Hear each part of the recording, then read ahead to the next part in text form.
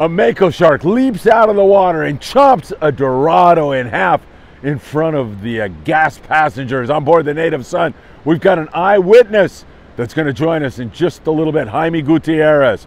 Also, tremendous volume of Dorado, and the local boats in the LA Orange County area are catching hundreds, thousands of those things every single day, and they're on them already this morning. I've already talked to a few of the boys, and they're all over it. Private boaters also doing really well. And then you go to San Diego, the Malihini, with a huge tuna day. Those 6 a.m. to 6 p.m. boats out of San Diego are starting to score more and more yellowfin and bluefin tuna. Down below, we see a steady flow of more fish in warm water pushing towards Southern California. And also we see tremendous big bluefin tuna biting in the San Clemente Island area. It doesn't get any better as the half-day boat, Redondo Special, had 2 Dorado yesterday. Good morning, everybody.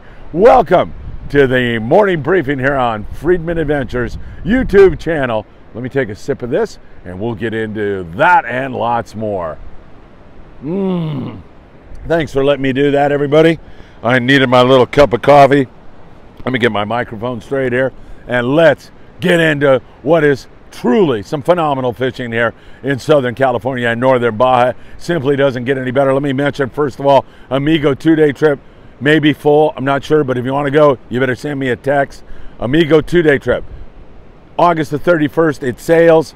It's going to be fantastic. $695 includes all your meals. 2 days, only 14 people. And then we have two-day trips on the Pride, one in September, one in October. I'll send you the list, or just look in the show description, and you better get a hold of me fast because so many calls are coming in. It's going to be great. 657-227-6459. If you want me to send you the list, I'm happy to do it, or look in the show description. You book with me by texting me, and man, I can't wait for those trips. We have so many cool people. In fact, last night, Joseph Martinez joined us on our live show. What a great guy. He's the guy that caught the 315-pound bluefin tuna up there on the Endeavor with Tucker McCombs out of Ventura Sport Fishing. And Joseph, you know, when I get an interview and I don't know the person that well, you never know what you're going to get. You might get a guy who doesn't like to talk. You might get a guy who's scared. You might get a guy who's braggadocious. Joseph was the exact opposite of all of that. He was such a nice guy, such a humble guy who had made this extraordinary catch and downplayed it. Only took me a half hour. It was a nighttime fish. Wasn't that difficult. Just an extraordinary guy. And I'm happy I made that acquaintance, and I hope that blossoms into a friendship because he's the kind of guy we love in the Friedman Adventures family. Go back and listen to that interview because you are going to love it. And we also have so much more, including Chef Jason and Anthony Amalfitano, who asked the trivia questions and contributes so much to our show. They're out there right now thumping on the Dorado. At least that's what we are hoping. So many fish in the water right now. You will see them if you get out there, and it's mind-boggling. I mean, when you listen to what Jaime Gutierrez will tell you here in just a moment, I'm going to put him on and let him talk to you about his day on the Native Son. You're going to be blown away, especially the story about the shark coming out of the water. What a phenomenal sight. What a spectacle of nature. How blessed are we to be able to see all of this here in our own backyard in Southern California. All right, I normally start in Ensenada, south of the border. I'm going to go a little bit further down to La Bocana, where my dear friend Martin Padilla and Friedman Adventures family member is having a great time with a bunch of friends down there, catching yellowtail and enjoying Baja hospitality. They are really having some fun down there. Martin is an extraordinary fisherman, an extraordinary private boater, and my hat's off to you, Martin, for having such a great time down there south of the border. Up to Ensenada, Arnie Man. You can find him on Facebook, Arnie Man. Go down there and jump on a pongo with him. You will have the time of your life. Down there, they are seeing all kinds of yellowfin tuna. They're seeing all kinds of bluefin tuna, but mostly catching kelp patty fish right now. Arnie, in fact, said, you know, that yellowfin's been difficult to find, but they're seeing more and more of it as we go along. Good kelp patty fishing for Dorado and yellowtail, mostly flatheads though. The Dorado bite has been extraordinary down there. The grade of fish anywhere from 5 to 25 pounds. Most of it's at 8 to 12 pound stuff, and it is biting everything you throw at it. And Dorado will bite chunk bait. They'll bite the chunk stuff. So the lack of live bait sometimes that you run into down there in Ensenada, and poor bait at times, because a lot of it, that live bait goes to feed the tuna in the tuna pens. The lack of that is not stopping the boys from having some extraordinary fishing down there south of the border. We continue to get more and more warm water flushing up the Baja coast right now. There's more chubascos, storms down there around Cabo that are pushing that warm water and more fish up in our direction. And you know what that means? It means that the foreseeable future is bright. It's brilliant. It's looking so good right now with so much warm water and fish coming. Valentino, can I say hi to him real quick? Buenos dias, hermano. That's Valentino. He's a great guy here in Surfside, California. So everything's looking good. And you add to that we have got this fall weather in SoCal when you have a lack of wind, and it's been a windy, pain in the neck year. But now we're going to go into a scenario where you have a lack of wind. It looks so good as we move along. The Malihini yesterday. Bill Wilkerson, you're looking at the deck of the Malihini right now. What a trip they had out of H&M Landing. Now Bill leaves at 6 o'clock in the morning, comes back at 6 o'clock at night to give you an idea. We've been talking about these schools of yellowfin and bluefin all around the Coronado Islands, which is a stone's throw from Point Loma. It's so close. And now they're settling and biting really well. Boats like the San Diego, the Grande, the Mission Bell, all in on this. It's biting really good. Wilkerson, yesterday, 24 guys on the Malihini, 52 on the yellowfin tuna to 50 pounds.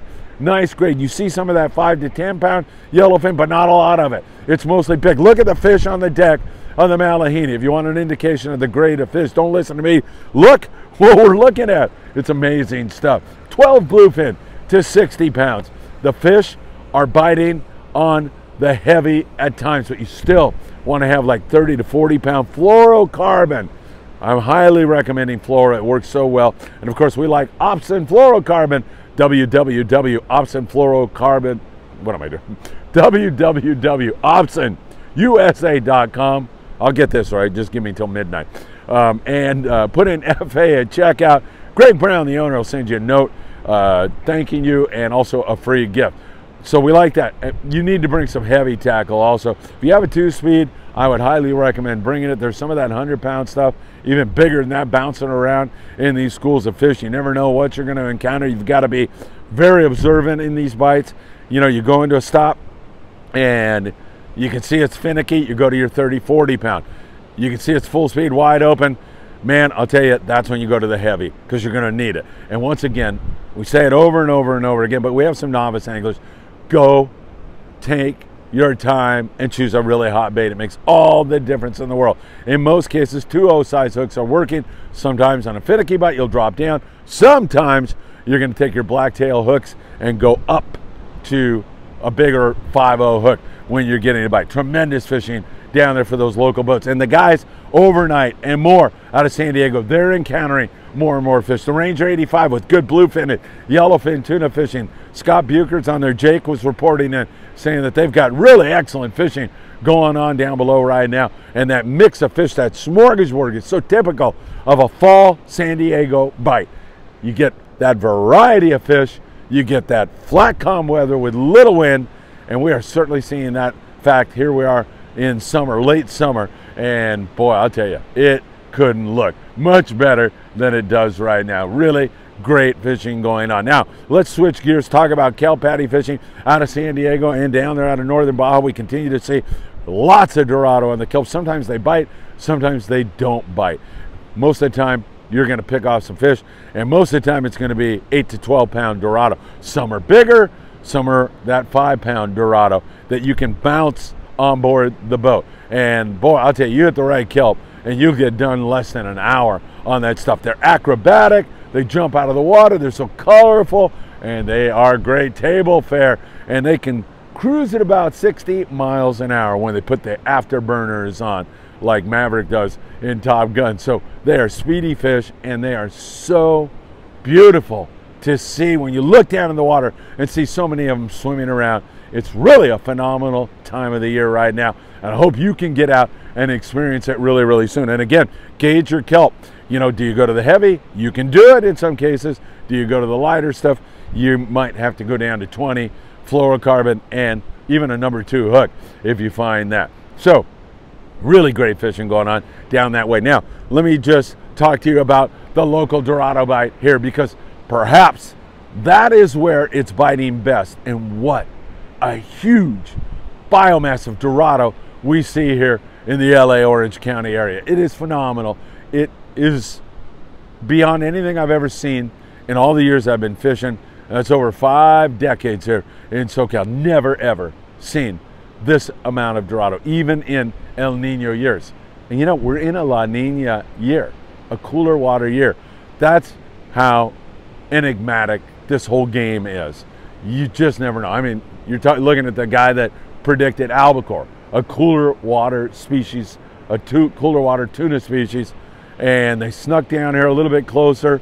I'm not giving up yet, pretty much, but man, I predict that, and then we have the most Dorado we've ever seen in our lives, and that's no exaggeration. Sean Morgan was on here the other day saying he saw millions. A month ago, Mauricio Lopez on the Clemente, or maybe longer, talked about how much Dorado he was seeing and how mind-boggling it was. Albert and Crystal Potts on a private boat well over a month ago were describing a similar situation, and now it's on the bite. City of Long Beach, they were only on a 10-4 trip. They had 34 Dorado. That's some good shooting. How about the Victory yesterday? 227 flatheads, 227 Dorado on a 3/4 day run out of Long Beach, California. It doesn't get any better than that. Enterprise with a huge day. Gale Force, 12 guys, 120 Dorado, 10 fish per rod. That's limits. By the way, limits 10 in United States waters, 2 in Mexican waters. So up here you can get 10 of those little devils. They multiply quickly, they grow fast. So, I mean, this is incredible fishing. Western Pride, over 100 Dorado. Redondo Special, half-day boat with a couple of Dorado. The Pursuit, talked to John Woodrum, and he told me, Phil, I've never seen it before. John's been fishing these waters a long time. Woody said he has never seen so much Dorado. They were up there around 200 on the Dorado. Native Son with over 100 Dorado yesterday. And on board that trip was Jaime Gutierrez, a guy that I met over at Sam's place at Island Fishing Tackle in Carson, California. Really a super nice guy. And I'm so glad, another guy that I'm so happy about getting a friendship going with him, because he hung out with us during our live show last night, and he's exactly the kind of guy we like. Again, humble, nice guy. He joins us right now to describe that Mako shark that came out of the water and bit a fish in half, and describe his experience to you looking at copious amounts of Dorado. Take it away, Jaime. Jaime, what is up, my man? What's up, brother? What a trip you just got off of. On board that, you're on the Native Son, right? The Native Son. God almighty. I mean, I've heard the stories, but why don't I just fire some questions at you and you tell me, all right? Two friends talking here, right? Let's do it. How long did it take you to find your first kelp, or was it a kelp? Was it just breezing fish, or what was it? It wasn't a kelp. It was, what do you call it? When there's nothing. They were just there. Breezing fish. They were just breezing fish. Half an hour out. Really? Not even, I don't know, dude. It felt like we just barely left home and they were there. Oh my God, that is incredible. So when you stop the boat, does everybody hook up immediately, or what happens on your first stop? On the first stop, yeah. we stopped a little bit. We were drifting. Everyone was casting baits. The other boat, we left at 7 a.m. Yeah. The other boats were already there. Pursuit and those guys? The Pursuit and all those guys, the Newport Beach boats were already there. They were already catching. Yeah. We got the heads up ahead of time saying that, get your butt down here. Yeah, we're getting there and they're already biting, so let's just get there. Yeah. We get there and yeah, we did get bit right away. Everybody on the boat. I caught 2 back to back. Live sardine. Everybody was fly line. Nobody was jigging. Heavy line, light line. John Woodrum, who ran the boat, he ran the Pursuit. Yeah. He told me they were biting the 50-pound for them over on the Pursuit. Did you find the same thing or not? I was fishing 20-pound. Yeah. I did okay.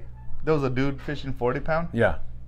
He's the one that caught the most out of everybody. Oh, really? He was killing them. So they were biting it, and he was able to. They were biting, and they were biting everything. And he put the screws to him. He put the screws to him, and he yanked them in nonstop. And that stop, I made a mistake. It wasn't 30 minutes. It was probably like 45 minutes. We were out because I was timing it. Okay. Because they were saying, you know, we're not going far. Yeah, yeah. We're going nowhere near Catalina. Right. And we found them. They were just there. And the whole time that we were catching or not catching, fish all around the boat. You were telling me they're just like swimming around the boat? They were all around the boat. How many? Hundreds? Hundreds. I mean, you go to the front, they're there. You go to the back, they're there. You go to the sides, they're there. They weren't all biting, but there was fish. God, Jaime, that just sounds like I don't think I've ever seen anything like that in Costa Rica or Panama or Mexico. I mean, there's more fish here in Southern California right now than I think I've ever seen. You have to agree, That's right? what everybody was saying. Yeah. I mean, the captain, the decks, everybody was saying there's just so many fish, and I mean, if they bite, they bite. If they don't, they don't. But just the fact that they're here is special. And then you look down, and 10 feet below the ocean surface is this grande tiburon, un Mako, a Mako shark. Take it from there. I saw the Mako. It was right under me. I told Big, man, 10 feet. That's a big shark. Yeah, he was 10 feet Yeah. at least. He was huge. And I see him down there, and I had one of the deckhands, Chris, next to me, and I said, "Look, a big old shark." He goes, "Oh crap, big old shark." Yeah. And he disappeared for a little bit, but he was around. And then when one of these dudes that was also next to me he caught a Dorado, and right at he pulled it. You know, he was lifting it on board. He didn't wait for the gaff. Yeah. He yanked it right when he did that part. He comes out. The shark like the comes movie. out of the water? The shark comes out of the water. Like freaking Jaws? Like Jaws. and I was like, oh, damn. I've never seen that in my life. I was just like, I wish somebody would have cut that on camera. Oh my God, I wish I had that. And snapped the fish in half or what? He cut the fish in half, but at the same, like he bit into the fish, and he pulled down on it, and he made the guy lose the fish. Oh my God. But you could tell, like right when the fish went in the water, the fish was split in half. But he was also off the hook, so you know. And people around there, were they in shock or? We were kind of in shock. We were like, oh my God, what did we just see? Right? Yeah, it was just one of those crazy things that you never see. The weather good, nice flat calm. Weather was cool. The ocean was calm. Nice sunny day. It was overcast like half of the day, and then it got sunny, and it was a beautiful day. Talk to me about the size of the Dorado. Are they all 5-pounders? Are there 10-pounders? Are there they're- 20-pounders? It was all between like 10 to 15. Oh wow. There's a couple guys that caught some good ones. Yeah. Like even bigger. above 15. Yeah. But we didn't see any 5-pounders. Oh good, man. No, 10-pounders, not really. They were all Decent that or size. better. That or Decent better, size. yeah. They were all decent size. One of the best trips of your life? Best. Best by far? The best. I bet you can't wait to get out again. I want to, yeah. Is there any room on these boats? Nope. They're sold out for the next week and a half, I think. Oh my God. Monday through Sunday. You got to find some. Jaime, I deeply appreciate you spending time. You and I took brother. a picture together down at Sam's, Yeah. the Island Fishing Tackle in Carson, Yeah, we and did. I either forgot to post it or I posted it and you didn't see it. Either way, you get to be on the Friedman Adventures show now. What's up, everybody? Yes. Jaime, thanks 20 again, my seconds. friend. Good job. Thank you, brother. Appreciate it. Oh, Good job. love you All guys. right, Jaime Gutierrez with some great fishing. And I'm telling you, private boaters are all over this too. I'm hoping Jason and Anthony are getting them right now. But a guy by the name of Michael Aguila was out, and he said he found the flotilla. So many boats, he said, you know what, I'm out of here. So he started going to mid-channel, found a kelp that was loaded. That one didn't bite, but they got a few fish off it. And then later, they started to catch more and more Dorado. But Michael Aguila, who's another guy who's a part of the Friedman Adventures family, and I know I'm throwing that around a lot, but I really feel that way about all of you. And Michael, what was he most stoked about? Not that he caught Dorado, not that his boat caught Dorado, but that his friend's 7-year-old son caught his first 2 Dorado, these colorful, brilliant fish that come out of the water. That's what he was most happy about. And incidentally, this 7-year-old kid, I don't have a name on him, but he just kept repeating over and over and over, Mahi-mahi, Mahi-mahi, Mahi-mahi. What a magical moment for Michael and this 7-year-old kid. I think that is just as good as it gets. All right, let me get you to the islands and some more bluefin tuna information. But down there at Todos Santos, lots of yellowtail at Todos Santos. Man, Coronado Islands off the hook, yellowtail fishing, a lot of 15 to 20 pound fish, biting the surface iron, biting the bait. San Diego, I mean, your options down there right now are just incredible. In fact, you can go to the Coronado Islands, fish there, load up on yellow, catch a bunch of barracuda, calico bass, and then you just venture a half hour offshore and you're in Yellowfin City, Bluefin City. Pretty tremendous fishing going on. San Clemente Island, Thunderbird looked at it yesterday, and the Navy was doing some ops, made it very difficult. A lot of sea lions. Clemente, though, has been pretty good at times here recently. If you go in there in the daytime when the bluefin are not biting that well, you can go in there and get a good bite on yellowtail. I mean, 30, 40, 50 fish is not out of the ordinary, but it was a difficult day because the Navy kind of was in the areas that Jeff wanted to fish. He went off, found a kelp, got 20 Dorado. The Dorado out in that neck of the woods, I don't know what the deal is, but they're not biting as well as that local fish. The local guys are really, really thumping them. And it's a weird thing because I talked to Woody, John Woodrum from The Pursuit about it, and he was like very thoughtful about like, what is it that makes these fish here locally bite and the ones outside not bite? And that's a question that I don't have an answer for, but we'll continue to watch this, and I'm sure that fish outside is going to really start to bite and turn on here again very, very soon. Channel Islands area, mostly rockfish right now. Those guys have had a phenomenal year in the Channel Islands. A lot of rockfish, good rock fishing. You're into that kind of stuff. You're going to have your Phil Stardust up out of Santa Barbara, similar kind of thing. Ventura, Cisco's, all those boys doing well, but there's still an occasional flash of sea bass and halibut up there in that neck of the woods. There's some awfully good fishing going on. Local boats, down there in Ensenada, there's a lot of barracuda again back in the picture. Calico bass fishing, Punta Banda area is great. Up there in San Diego, they don't have to run that far to catch a Dorado. Even half-day boats can get in on it. A little bit of bass and barracuda along the coast, all the way up here to Long Beach and beyond. Up there, the barracuda bite in the Channel Islands has slowed, but it's subject to come roaring back. Redondo special, as we told you, 2 on the Dorado. It's pretty phenomenal to see that going on. You're going to see more of it to come. It's really going to get exciting there. And surf fishing, good Corvina, yellowfin croaker, all of that up and down the coast right now. Highly recommend you go back and watch Joseph Martinez on our live show last night. It was an incredible, incredible night. Over 2.5 hours, I think we went last night in our live show, and I love to do that. We try not to end the show if there's a question up on the board, and just a steady flow of questions. Here on the morning briefing, we had a day where 10,000 of you tuned in the other day, thousands of you every single morning, and that means I got to thank you very, very much. Tomorrow I'm going to meet a friend of mine, Ali Lopez, at Gallagher Staging in La Mirada. We're going to gather clothing up, send it down to Mexicali. There's a family who lost their mobile home.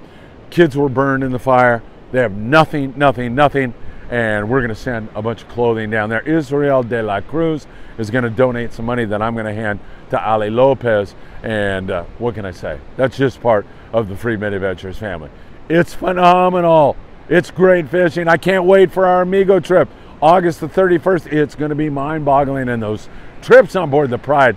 Sean Roberts is one heck of a fisherman, and I can't wait to get out there on our final 3 trips of this year, because it's going to be phenomenal. What can I say besides thank you for all your great support? Deeply appreciate it. I'll be back with more info throughout the day perhaps, and I'll continue to keep it coming and heading in your direction. Thanks everybody. Can't thank you enough for your great support. Friedman Adventures YouTube channel. Make sure you subscribe if you haven't done so already. And of course, we are on Facebook, we are on TikTok and Instagram. We'll keep you in touch with all the very latest. All right, take care. Have a wonderful day. Thanks again, my friends.